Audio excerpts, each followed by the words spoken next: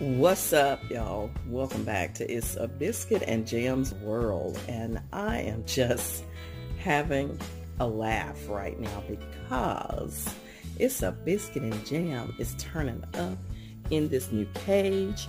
Yeah, this is a new cage, but I think when Maddie cleaned it last night, she had a little bit of a moment and left too much leeway on the little flannel mat, and Mr. Biscuit has decided he's gonna make a tunnel in the doggone cage.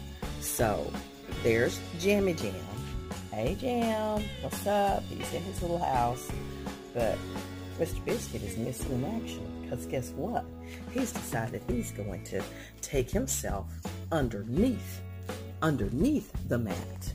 Yeah. He's down here. Where are you? He's down here. But he takes himself under here and walks all the way across to the other side.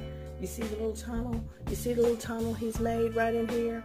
Yep, that's him. So it's a Biscuit and Jam's world. We got to start doing something a little bit different and get them all tighten up on these edges because they're not going to work out. They're not going to work out doing that because he started it the other day.